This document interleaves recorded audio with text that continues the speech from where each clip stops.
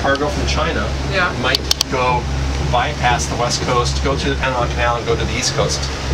And so we could lose a lot of business. This dock is just about a quarter built. It's very small.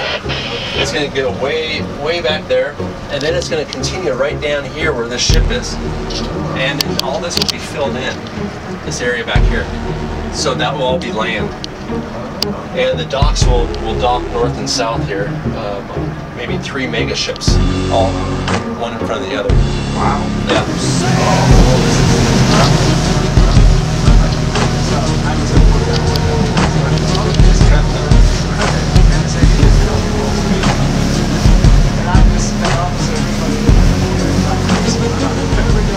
We're doing 31 knots. Oh.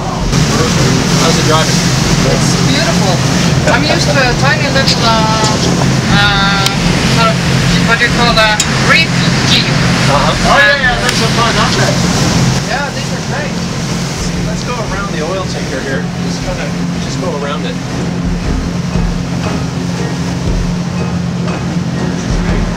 Aim right for the stern of this ship. Of that one? Yeah. And then we're going to slow down and we'll kind of talk about that a little bit.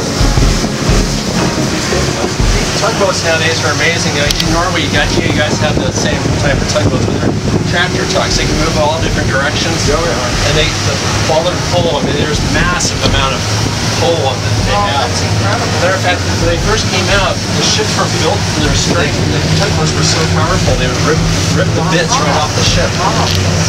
Yeah. One of our radar towers right here. See the radar turning up? Looks like there's a line up here. Yeah, there you go. That way. Okay. There you go. We have my big boat's in the dry dock right now, but it needs to go out in anything.